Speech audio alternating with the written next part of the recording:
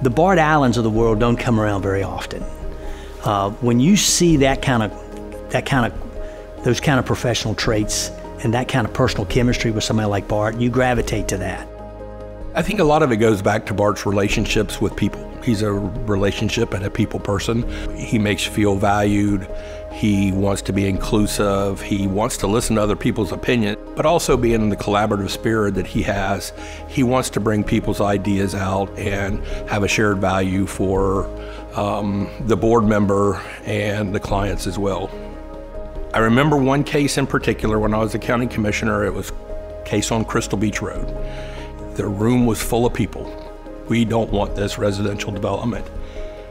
Bart did the best job I have ever seen him present to our board. He answered every question.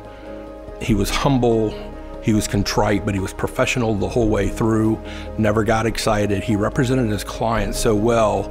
After it was over, I called him and apologized because he did such a good job and I still voted against him. You know, I think Bart sees the big picture. I think Bart really understands what's happening in Polk County.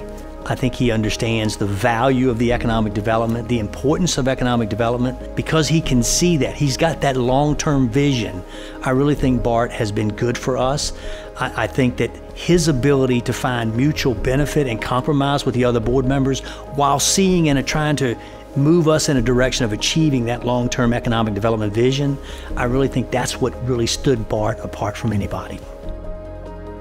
Hey Bart, I just want to say farewell, love ya, war damn eagle. Here we go.